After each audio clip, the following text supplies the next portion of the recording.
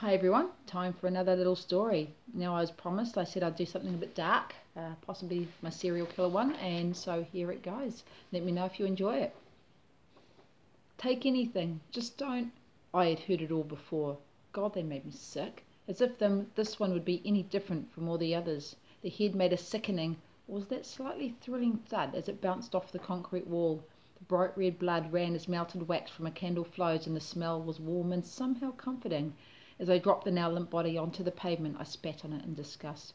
Oh yeah, you were so different, I thought, as I gave the lifeless woman one last kick and left.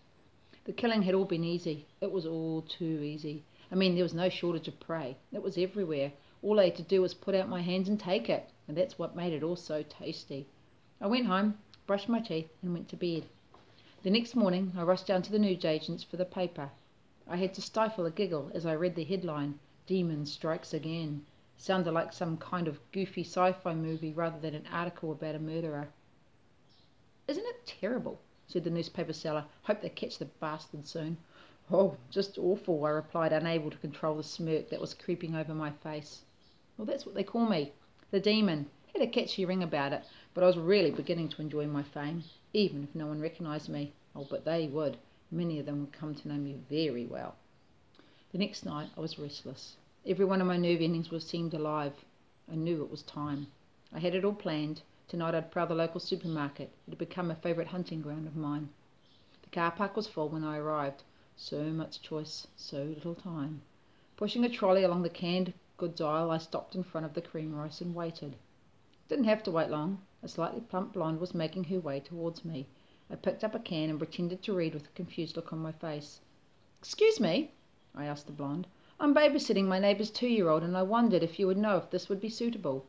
I watched her face, the quick glance to see if I was just another pervert, then the softening of the eyes as she decided I wasn't trying to chat her up.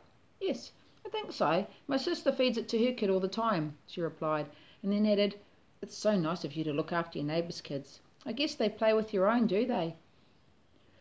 I almost had her now. I don't have a family of my own, but I hope to some day, I said with a smile. She smiled back. I had her, hook, line and sinker. It was all too easy. Her eyes bulged as I tightened my grip around her throat. The gurgling sound that arose from her mouth made me shiver with excitement. I released her just as she lost consciousness. I was going to have fun with this one. My right leg ached slightly from where the stupid bitch had tried to kick me in a vague effort to escape. Yes, I was going to enjoy this. I hope you enjoyed that one.